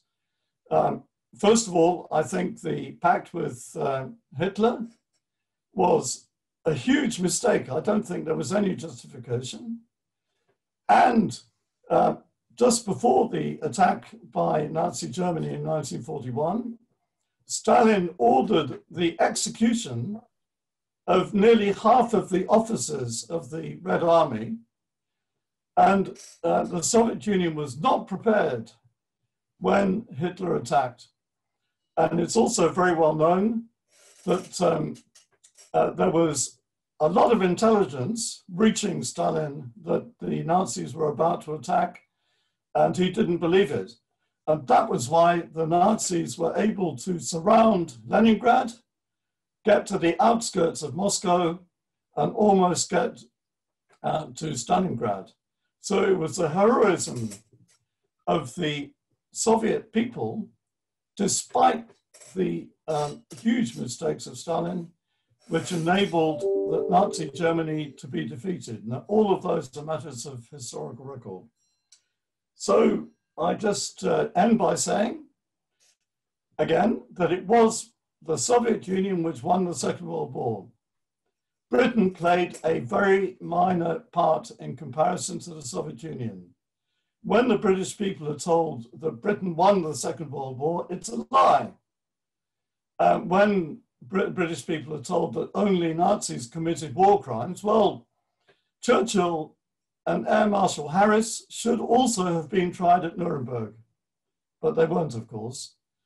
And only now is the truth about the British Empire and Britain's role in the Second World War becoming more widely known. Thank you very much for your attention.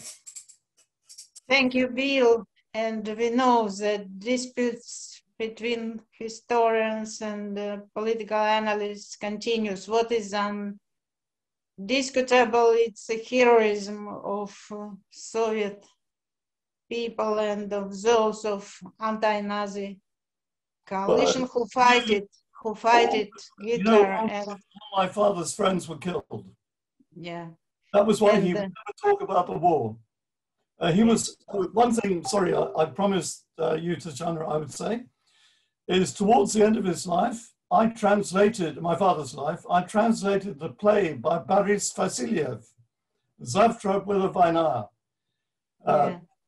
Tomorrow Was War, when it played at the National Theatre in London. And the author, Boris Vasiliev, came to London and he met my father. My father spoke no Russian. Boris Vasiliev spoke no English, but they were both tankisti. They were fighting in tanks. They immediately understood and recognized each other.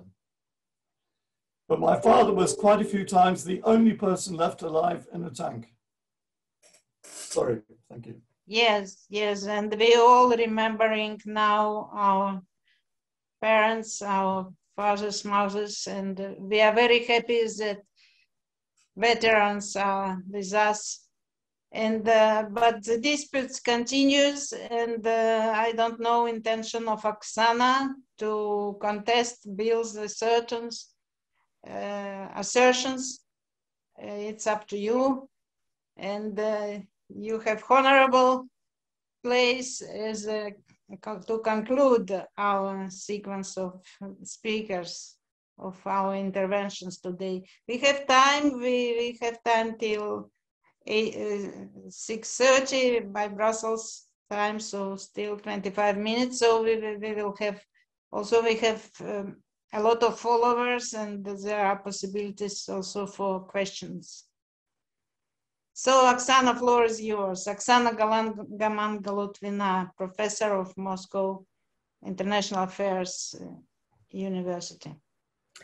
Dear Tatiana Arkadievna, dear participants, it's my great pleasure and great honor to take the floor in the framework of such symbolic discussions. And thank you so much for the invitation. So I will continue in Russian. Предыдущие спикеры замечательно previous speakers shed light on the historical dimensions of this topic. I'm going to speak about metaphysics. Aristotle proposed metaphysics for description of post-event plaster. And I believe that its metaphysical dimensions were meant by Alexander Twardowski, who participated in the Great Patriotic War, who, as a poet, in the post-war times, went back in his memory to those of his comrades who didn't come back from the war, and his marvelous poem on the day when the war finished. And in short, the interpreter can translate very, very concisely what that poem says, because it's very poetic. So we cannot forget the memories of that time. That historical moment, 12 years, more or less from 1933 till 45, at the same time, there are different initial points that were mentioned by Mr. Nikonov, but in any case, this brief period contains very meaningful moments of history and revealed what had been hidden from observers, and thinking about this period could reflect the post-classical picture of the world where space and time are non-linear, and organogenesis could contain phylogenesis. These 12 years included the concentration of meanings, the coexistence of extreme infernality and extreme holiness. Why speak about holiness? Because mass heroism was similar to the courage of early Christians, because such heroes as Zoe Kosmodemyanskaya and others, they were martyrs for their faith, for their victory of life over darkness, light over darkness. And this is why at that period in time the existentialism was created, and Karl Jankers in his publication in 1949 wrote that the width and the depth of all types of life transformations, our epoch has a decisive importance. And of course, he didn't speak about just the framework of a decade, but it's very clear that the nucleus, the core of the history of the first half of the 20th century was the Second World War. This 12 years is the time that revealed the meaning of existence, and it became clear that evil and good are changing in the Soviet Union, though the Soviet Union was a country of victorious atheism. The Soviet people followed in the steps of Christ on earth. And we all read Erich Maria Remarque and such as Shadows in Paradise, Night in Lisbon, etc. What his books are speaking about his heroes are trying to escape the mystical forces that are trying to catch them. They run from one European country to another, then they reach Portugal, but this infernal force reaches them and catches up with them. And this is what was broken, destroyed by Soviet soldiers. And we can't find a better evidence of such metaphysics than the symbolism of the date. The Second World War ended on the date of the Orthodox Easter, and on the 28th, the famous with its extreme tortures, Berlin prison was captured, and Whitsunday, we see the end, the Great Patriotic War ended on Easter. The 6th of May is the day of George Victorious, and Marshal Zhukov bore the same name, Georgy, George. So it's the symbolism of the Second World War. And why some so actively are trying to revise the Second World War and the reasons for it, the causes of it. The political history knows several political ideologies: communism, liberalism, fascism, but all others are their derivatives. The first two of these ideologies undergo not their best times, but their nature doesn't like vacuum, which is being filled with Nazism and fascism and nationalism. And now we are facing neo-fascism, and we see the birth of new fascism and nationalism, the sources that fed the events of 80 years ago. And this is supported by the same forces whose back was broken by the Soviet soldier in 1945, and their heirs continue that fight. Many of the speakers spoke about their own experience of fighting in the war, and also their parents fighting that war, the father of Mr. Nikonov and the father of Mr. Zhdanok, my grandfather also from Ukraine to Prague, and after the war he met Ludwig Svoboda several times because he was his comrade in arms. But unfortunately, I do not see a forthcoming break to our struggle, because these threatening tendencies are not going away. New things are happening.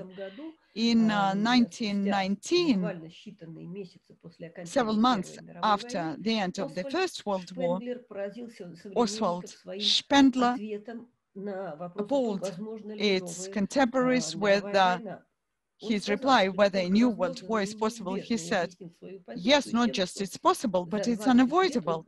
And he explained his position, and he gave a forecast. Within 20 years, a new world war will take place.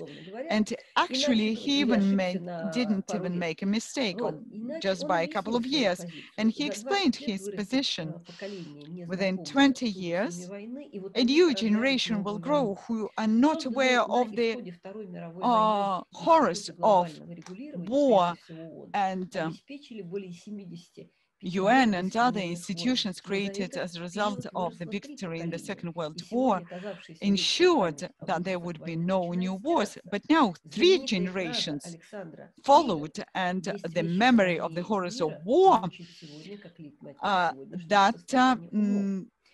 don't remember them. And the famous phrase that there are things that are more important than peace now sounds like almost a reality. And this audience also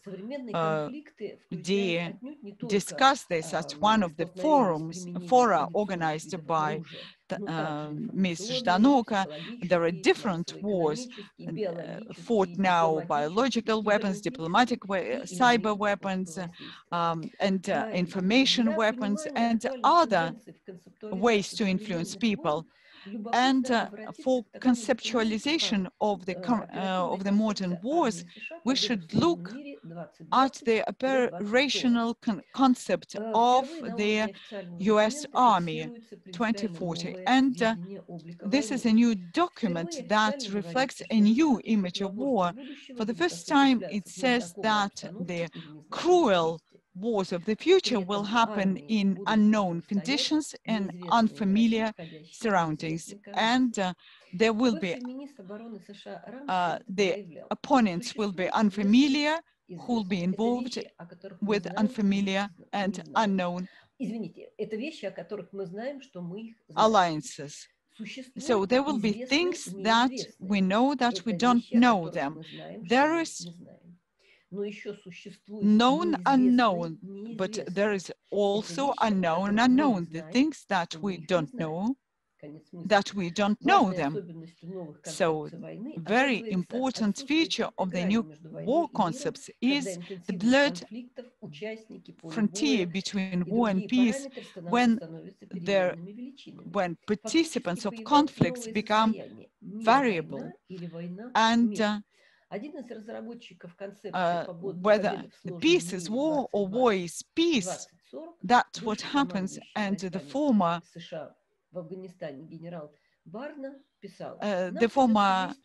chief of the US contingent in Afghanistan, General Barnes, said that the time will come when we won't be able to clearly determine when the war started or when it ended. And under the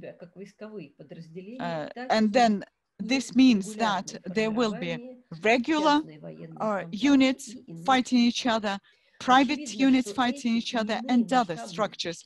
And these and other transformations require very serious conceptual thinking and analysis, because otherwise they could come a serious obstacle on the way of political analysis. So we should rethink the experience of the Second World War or of the modern collisions, but taking into account the experience of the Second World War. Unfortunately, we have to admit that Hegel was right, that the experience and history teach that peoples and governments never learn lessons of history, and they don't draw lessons from it.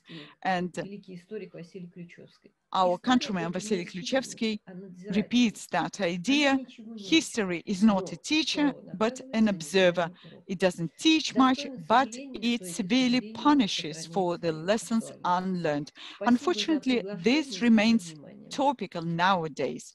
Thank you very much for your invitation. Thank you. Thank you very much. It was very interesting to finish this part of our meeting.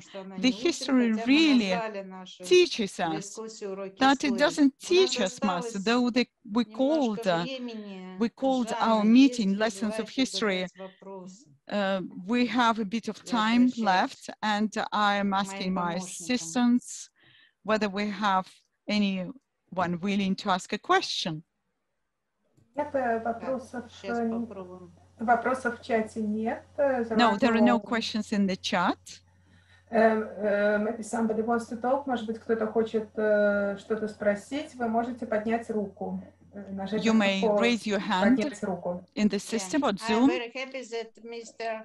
Matlock is with us still, and I just wanted to pose you a question: how do you estimate, just from this view of today, of 80 years since Nazi Germany started offensive to the east. The meeting between Biden and Putin, what does it show by your opinion? Are you satisfied with the outcome or not? As a former ambassador. I think situations are quite different today.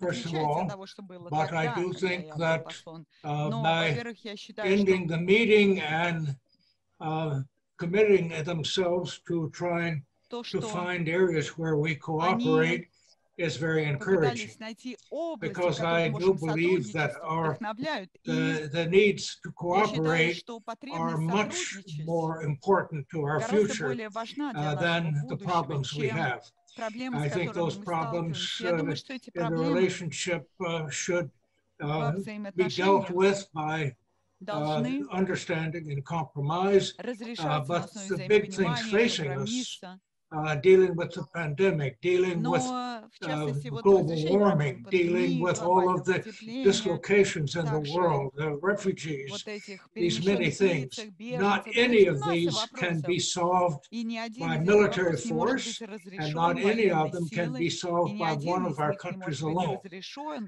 We have to start concentrating on what unites us rather than what divides us. I think, and I hope we're starting to do that. So, and are there forceful think tanks in the United States sharing your position on Cold War and on who was battled and who not during the Cold War?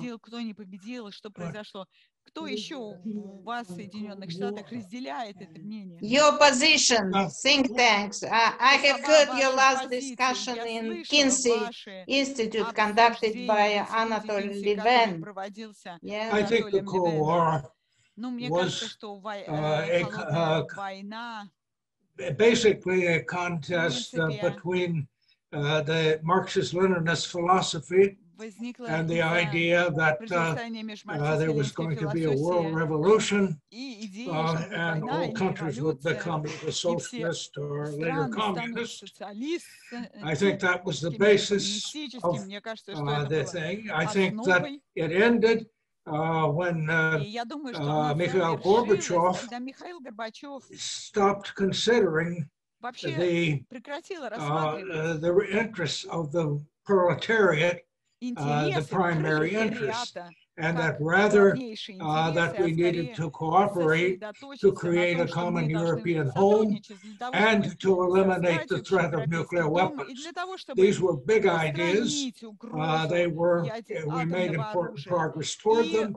We're not making as much progress today, and I think that's a mistake. Thank you. And I see in the chat the question in Russian. I guess it's just for Oksana. What would you recommend to those who live in Latvia and who feel the nationalistic policy of the state on themselves, the effects of the nationalist policy on themselves? We were speaking about this nationalistic policy is replacing that. I believe that there is a reply to this question, not coming from me, but in your activities. People who work in very difficult conditions, who are fighting for the rights of non-citizens, humanistic and Christian values there, because they have a common basis for that. It's positive values, values of good, of life, the terminology.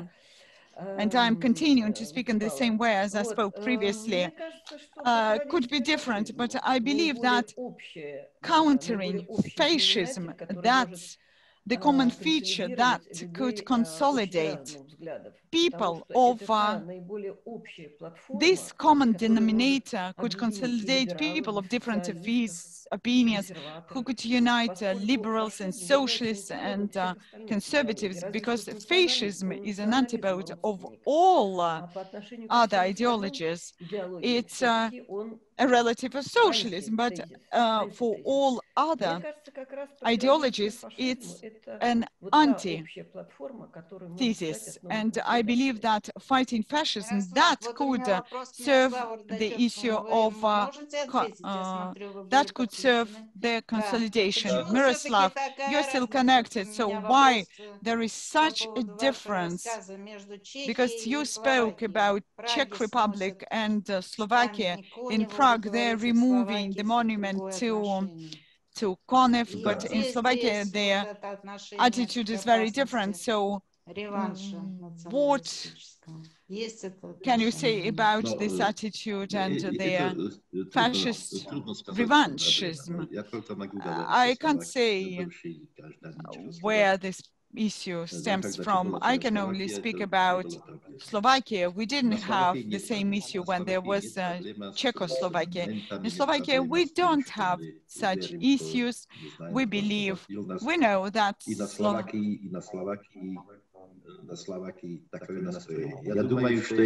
we know what we feel, we know what we know in Slovakia. But in Czech Republic, this is the moods. These are the moods expressed by politicians, because their moods is a problematic thing altogether. I can say about my colleagues, as of 2004, we are members of European Parliament, but many members of European Parliament differ in their opinions from me. Everything depends on the political attitude. There are people who sort of pro-American. I don't want to speak really about that, but they believe that they don't agree with many things. And I believe that in Czech Republic, it's a political decision. If there were a referendum in Czech Republic, and if people decided, this wouldn't have happened. So this is a political issue, not people's issue.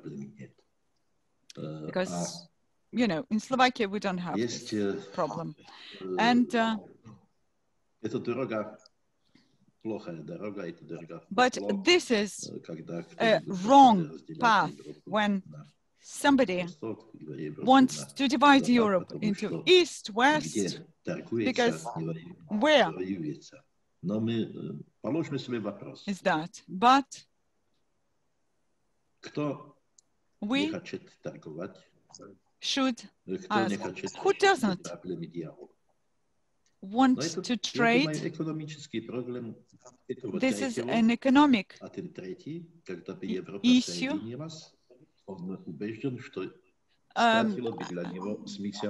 Interpreter apologizes. There is a very strong echo all of a sudden and interference coming from the speaker.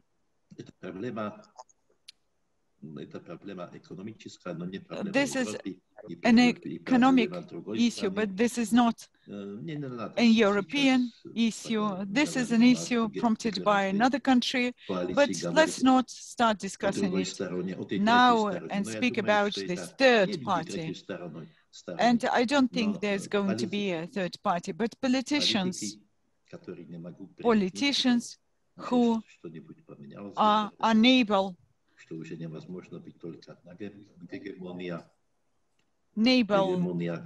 to live in this Europe, that there could be a hegemon in Europe. We should cooperate. They should understand that. And I heard the words of the former ambassador in the Soviet Union. And I remember Gorbachev, and I remember Perestroika, and I remember how they were speaking about a unified European home. They spoke about peace in the world. And what happened when then? And Холодная война начинается, начинают санкции, начинается вмешивание внутреннее дело. And it's bad when sanctions begin, when problems begin. And я не знаю, если русский код будет проблем, я думаю, это неправильно, потому что это так, но я собственно убежден. But I believe that if I were not certain of all these things, then I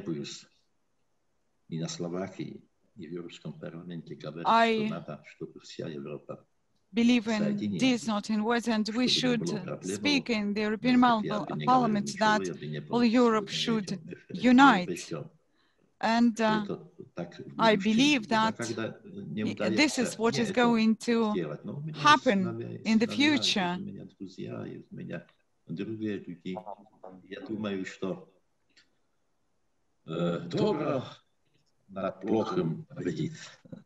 And I believe that the good will win over bad. So I have to conclude our webinar and return back to its beginning. And first of all, I want to thank Mr. Baden Hall and Mrs. Hall. Thank you. I hope you hear me. Thank you very much for your participation and your memories you shared with us.